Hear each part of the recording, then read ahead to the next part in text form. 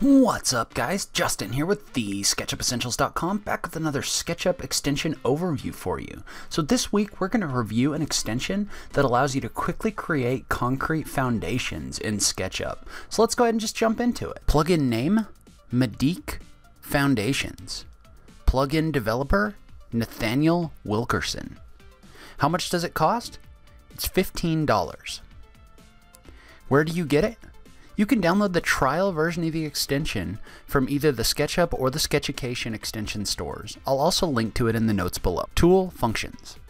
This extension contains a suite of tools designed to help you create structural foundation models in SketchUp. I do want to note that it's still in development, but the tools that it already contains are very useful. At the moment, the tools that are active are the Stem Wall Foundation tool, the Slab on Grade, and the Slab tools.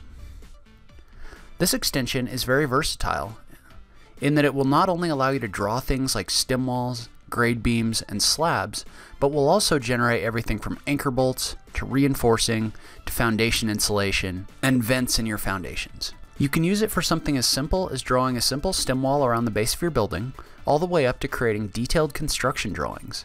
It can generate walls along a path, in a rectangle, or all the way around the perimeter of a face. You can then section these walls and take them into layout. Whenever you create your wall, you get a vast number of options that you can use to customize what you're creating.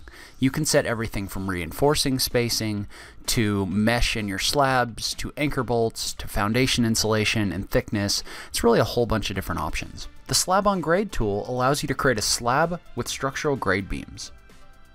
Finally, the Slabs tool allows you to create a simple slab complete with reinforcing.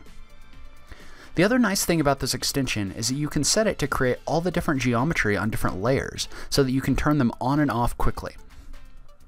The developer is still working on this extension, along with several others, including his truss extension, which we may cover next week, but even for what's included, this is well worth the $15 investment.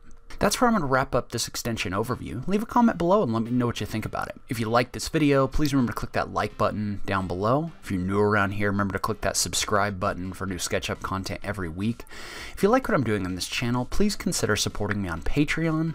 Every little bit helps, even if it's only $1 a month. As you know, a lot of these extensions aren't free, and that just helps me offset the cost of software and other things so I can help create better SketchUp tutorials. But in any case, thank you so much for taking the time to watch this. I really appreciate it, and I will catch you in the next video. Thanks, guys.